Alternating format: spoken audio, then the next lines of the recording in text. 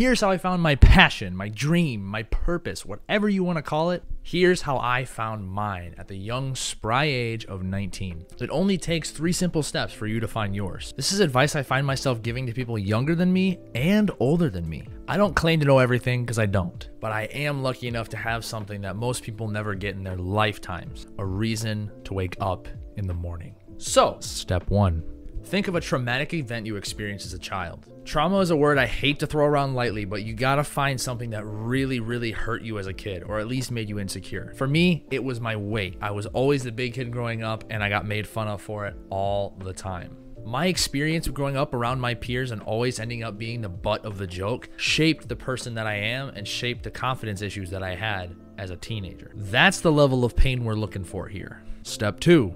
Visualize a person that could save you from those problems. Your hero, your own superhero.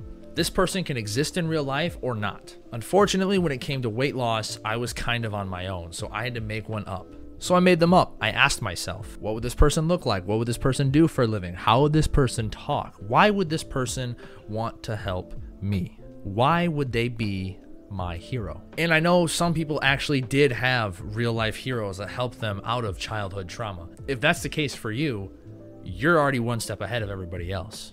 Going into step 3, become that superhero. Have you ever heard of this saying that goes something a little like, you become the person you needed most as a child? That is exactly what we're doing here. When most people talk about wanting to find their dream or their purpose or their passion, most of the time, they're talking about their careers. So take a look at the past traumas that you've had that shaped you as a person and dive deep. What could be a career that I could help people that struggle with those same issues? For example, if you had a lot of anxiety growing up, maybe you'd enjoy being a yoga teacher or even a doctor to help people with their mental health. The same problem that you had when you were younger. This is the exact same thing that I'm doing today.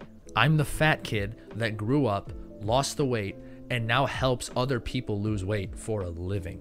It's the greatest feeling in the world. This process does take time and requires a lot of trial and error, but that doesn't mean stop trying. Don't be afraid of new things. The only way to guarantee that you stay lost is to stop looking for a way out.